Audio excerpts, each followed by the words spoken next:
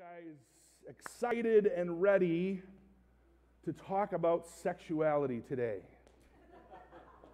Some of you are. I didn't even think I'd get a laugh out of that. Actually, sex and sexuality is something that is really difficult to talk about. And, I don't mean to be holding myself up and saying, oh, poor me, but it's an extremely difficult thing to talk about, too, especially to a group like this. And I was thinking about this as I was putting the sermon together.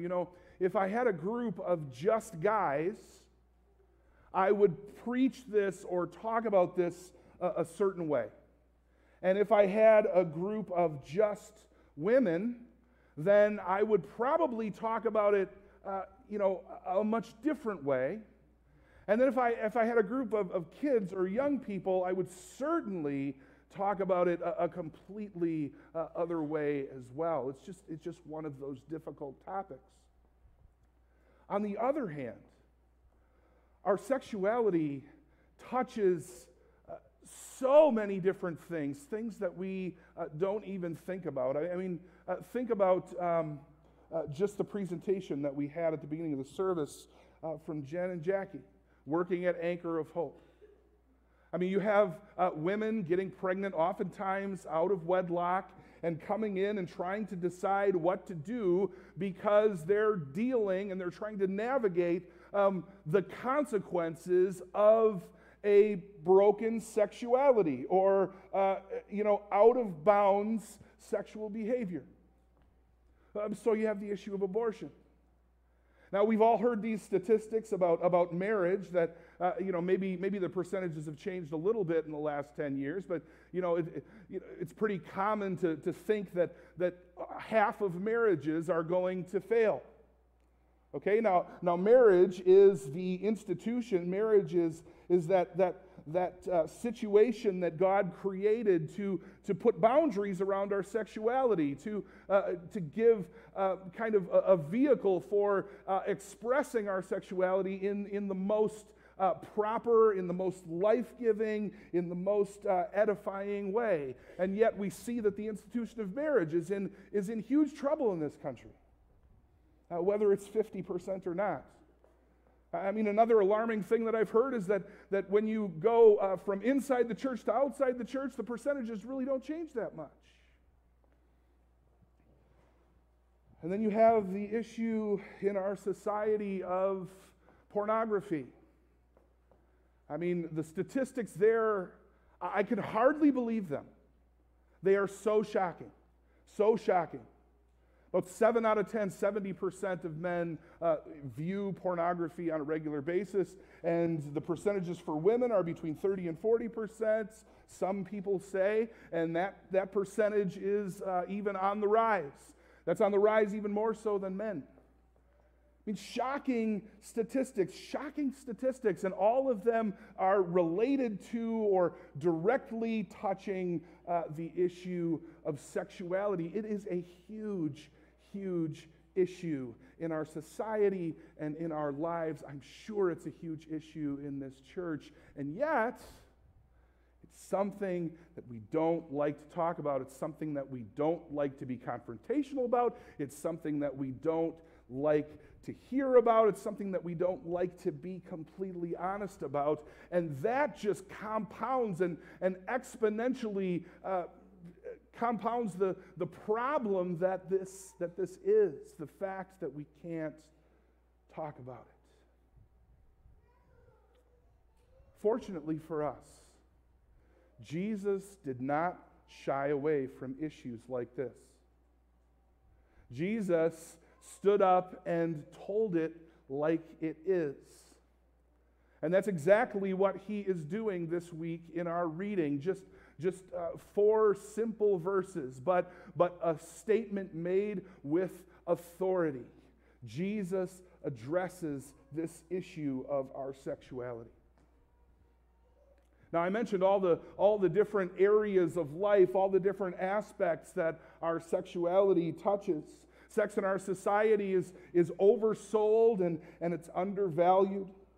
It's portrayed on the one hand as the key or the primary thing in our security and in our intimacy and in our feelings of significance. And then on the other hand, it's treated in the media and in our society as little more than just a self-gratification with no strings attached.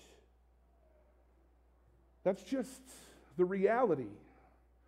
We live in a society that has all kinds of mixed messages about our sexuality. And this morning, I want to explore a little bit, not just standing on a soapbox and saying, oh, this is what's wrong with our world, this is what's wrong with our society, and what are we going to do? But I want to explore also the positive side of sexuality. So before I go any further, maybe I should back up just a little bit. Sex is not an evil, it's not an inappropriate, and it's not a shameful thing. In fact, sexuality is an important aspect of our humanity. And we're not talking about just our fallen humanity. Sexuality is part of how we were made, and we express it in all kinds of ways, not just in sexual intercourse. I mean, our sexuality is present in the ways that we relate to one another, whether it's within our marriage or whether it's outside of our marriage. It's present in our friendships and when we show affection to one another. It's present in touching and caring and giving. It's present in communication. And that's appropriate. Because our sexuality and sex is not a result of the fall. God created it, and God created it within us to be good. And so there is a proper way to express it.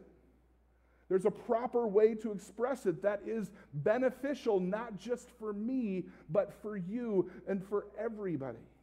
There is a way to express it. I mean, properly understood, it's what part of what it means to be created in God's image. He gave us physical bodies. He gave us distinct genders, male and female, and males relate to each other in a certain way, and males relate to females in a certain way, and females relate to other females a certain way, and sexuality is woven all through that. In essence, what I'm trying to say is that sexuality is not a bad thing. Sexuality is part of our physicality. And God created our physical bodies, and what we do with them and how we view them, it matters. And we see that in other passages in Scripture, like 1 Corinthians 6:13, where it says the body is not meant for sexual immorality, but for the Lord, and the Lord for the body. In other words, our bodies, including our sexuality, are meant for the Lord. And so sexual expression is meant to glorify God in some way. What about Romans 8, verse 9? You, however, are controlled not by the sinful nature, but by the Spirit, if the Spirit of God lives in you. And so our bodies, our physicality, the place where our sexuality resides, is also the dwelling place of the Holy Spirit. And so we've got some great things going for us when it comes to sexuality. There is light there somewhere. It's not just darkness, and it's not just shameful, and it's not just things that we don't talk about, and that happens when the lights are out. Yet at the same time, sexuality is one of the things, I can't think of an aspect of life. Can't think of an aspect of ourselves that has been more distorted by sin than our sexuality. I mean, we have this capacity to be aroused in ways that we can barely even control. We have the capacity to respond in ways that are displeasing to God and contrary to his intentions. And what Jesus says in this passage is that it goes far beyond just the physical expressions of adultery. And it goes to the very mind. Just like 2 weeks ago, we talked about how anger is or constitutes a breaking of the commands not to murder.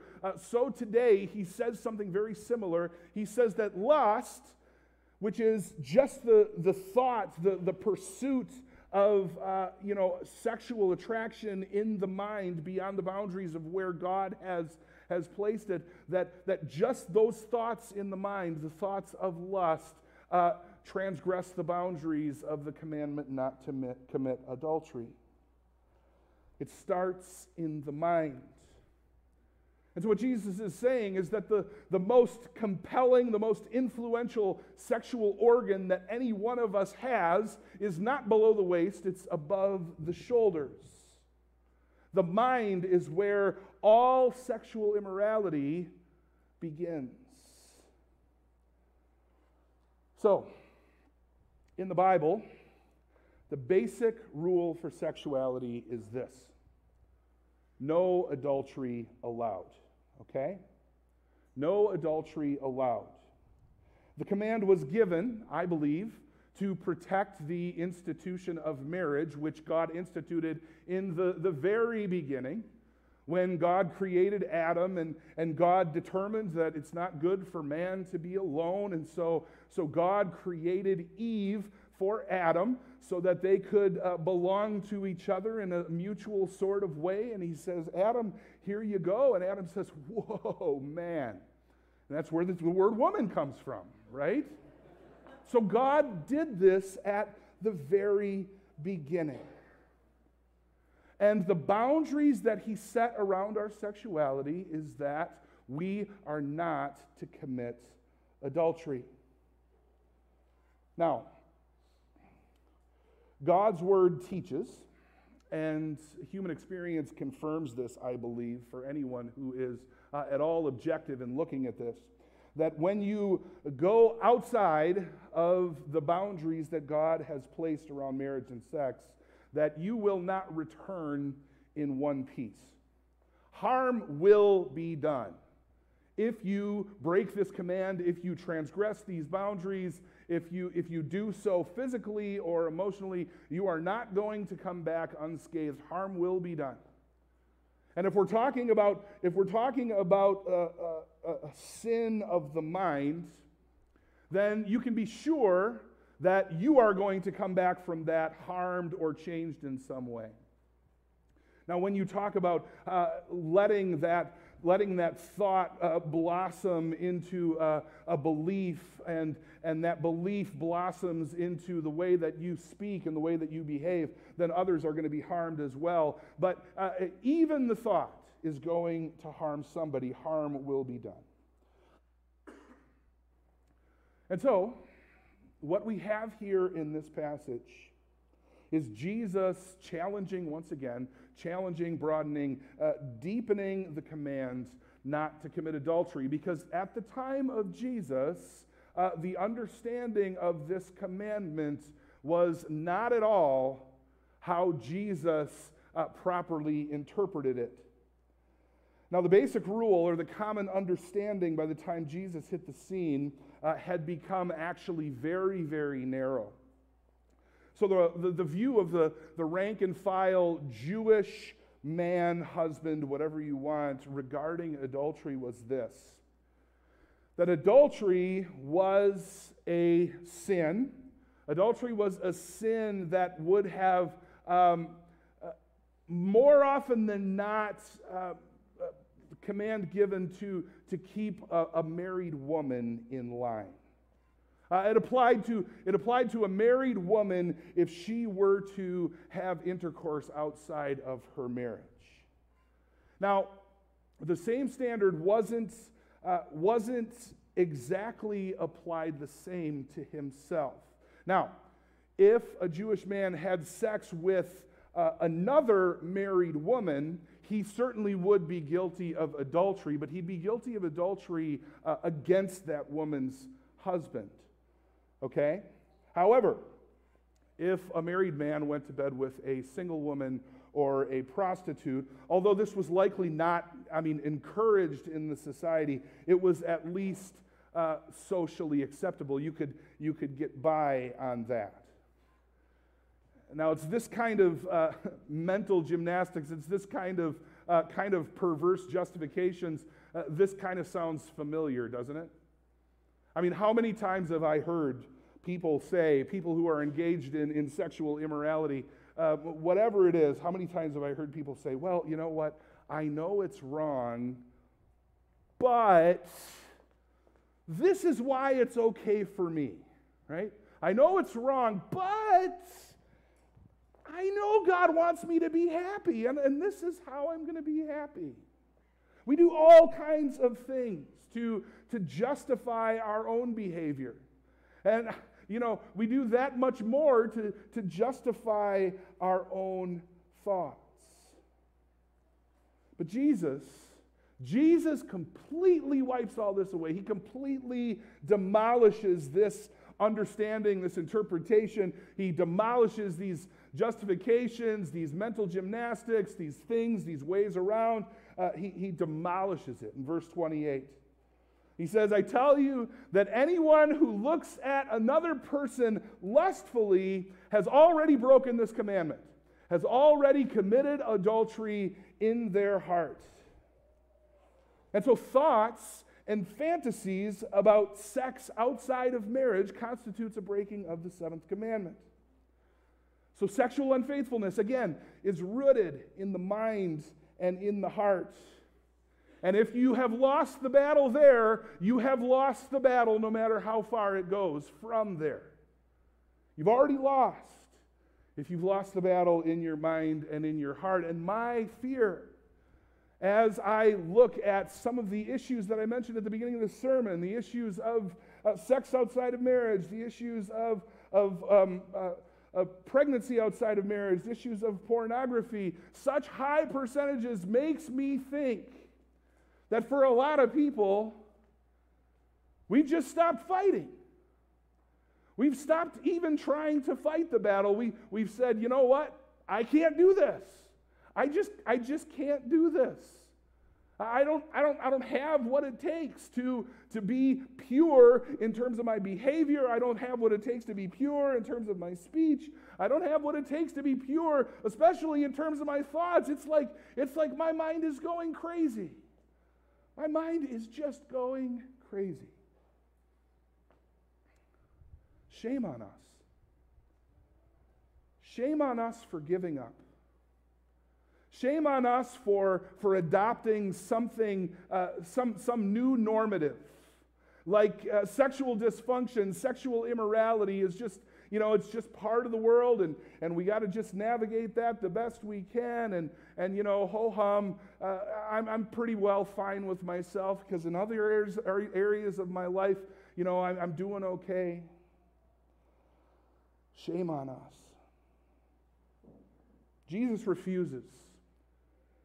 Jesus refuses to settle for that. He refuses to stop there. He refuses because God's standards are higher. He refuses because God looks beyond external behavior and he looks into the very depths of our hearts and minds. And God requires purity there in our depths, in our thoughts and in our intentions. And so these are tough words. These are tough words of Jesus. Tough words of Jesus. However, I want you to remember, it says this in Hebrews 4, verse 15, we do not have a high priest who is unable to sympathize with our weaknesses, but we have one who has been tempted in every way just as we are, yet was without sin. This is, going back to where it says Jesus came not to abolish the law, but to fulfill it. Jesus knows the struggle. If Jesus didn't deal with the same set of circumstances sexually that we do, then he didn't redeem it, did he? Jesus came, dealt with the same kind of temptations, dealt with the same kind of scenario, dealt with the same kind of world and the pressures that come with it. Jesus came, and he came to redeem, yes, even sexuality. So we have to have hope. And we should have hope. So what do we need to do? Well, let's just, as I wrap up, let's just define the problem a little bit better. What's the difference between an appropriate attraction between two people, whether it's within a marriage or whether it's outside of a marriage? That, we are attracted to one another. God made us that way. Otherwise, we'd all be hermits and we couldn't stand each other, right? What's the difference between an appropriate attraction and lust? I think it has to do with the motivation behind it. Lust is selfish.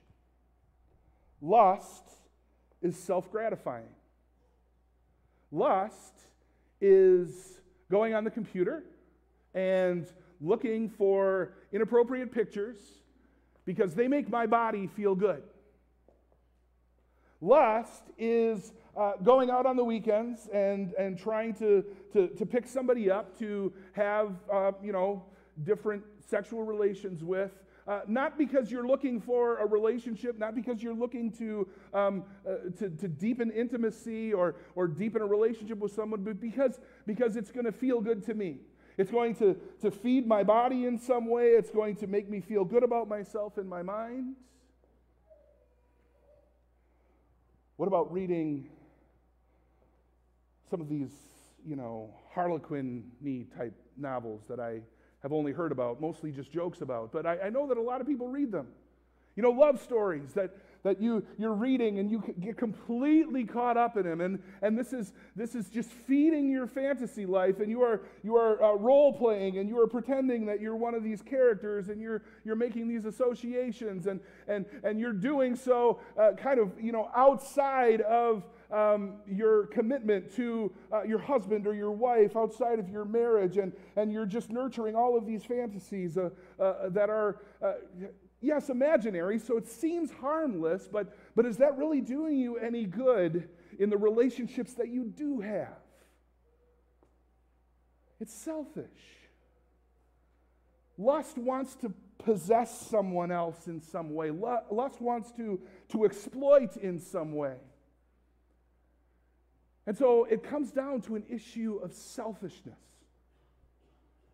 And God wants the community that bears his name in particular to be completely opposite from that. He wants us to love and work for the good of each other. He wants us to invest all that we have in right relationships that glorify him and that reflect the beautiful relationship between the triune God in three persons that has overflowed to us and that we have access to. God wants us to be serious about this.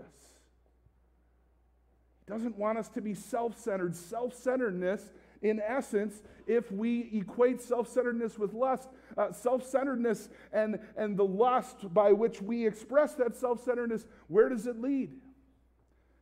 It says it leads to hell. And so, two quick things that I want to take from this passage. And the first is this. We need to be better as a church and as a community to be honest about this problem. I look at all of your faces out here. I can't begin to guess. Who has what struggle. Everybody's struggle is different in terms of sexuality. Some people, I assume, struggle a lot less than others. But if this is not a place where we can be honest about our struggles, then we've already lost the battle too.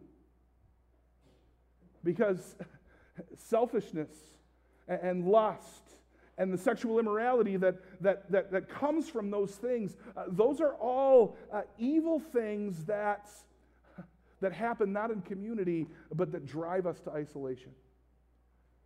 And so we need to be honest about our struggles, and we need to be a community that accepts people for wanting to communicate those struggles, and we need to be willing to walk with each other and help each other to heal in that way.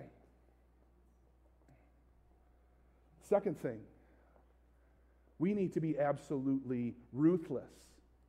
We need to be absolutely ruthless. This language that Jesus uses, if your eye causes you to sin, pluck it out and throw it away. If your hand causes you to sin, cut it off, throw it away. This is strong language. And it's not that Jesus is advocating any kind of self-mutilation here. However, he's very serious about this. He's saying, if there are things in your life, if there are things in your life that are driving you to thoughts of sexual immorality, if there are things in your life that are inciting you to lust, you need to be ruthless about cutting those things out and running from them, okay? Maybe it's places that you go. Maybe it's people that you hang out with. Maybe it's situations that you find yourself in. Maybe it's devices that you kind of have free reign over. Computers or iPods or phones. You can get it anywhere. It's all over the place. You need to be ruthless. You need to be serious about this. God says, don't give up on this battle. I am here for you. And the consequences are dire. So we need to take this seriously. But here's where we're going to close.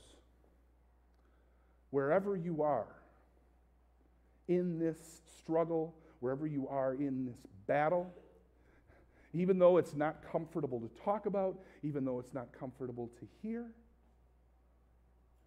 why does Jesus bring this up at all?